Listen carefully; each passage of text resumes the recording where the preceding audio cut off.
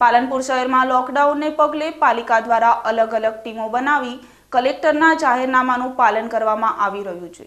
ત્યારે આજે પાલિકા કર્મીઓ શિમલા ગેટથી દિલ્હી ગેટ વિસ્તારમાં લારી ધારકો તેમજ પાથરણા પાથરી ધંધો કરતા પાસ વગરના લારીઓ તેમજ પાથરણા વાળાઓની ચકાસણી કરી રહ્યા હતા।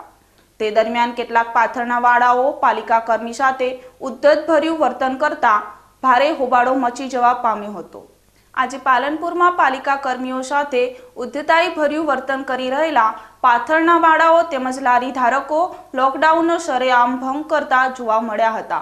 તે ખૂબ જ ખરાબ બાબત છે।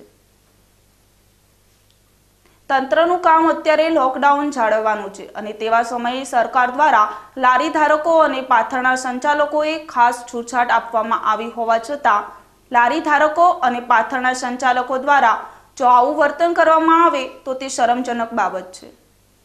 आप मारे से काल पावती फाड़ी थी दुकान ऊपर એટલે કાલે કીધું હતું કે ભાઈ હાથે મત લગાવતો તો મેં લોકડાઉન કરીને બધું લોક કરીને જતો રહ્યો હતો બરાબર। એટલે નગરપાલિકા વાળા સેગલ સાહેબ ને મને કહે કે બધું હટાવી દેજો પણ સાહેબ આ લોકડાઉનના અંદર હું કારીગર ક્યાંથી લઉં અને મારે મણકાની તકલીફ છે, મારે ઓપરેશન કરાવેલું છે સાહેબ। એટલે આજે હું ઘરે હતો ને પાસે દુકાને આવીને મારી દુકાન તોડી ગયા છે। કોણ તોડી હતી?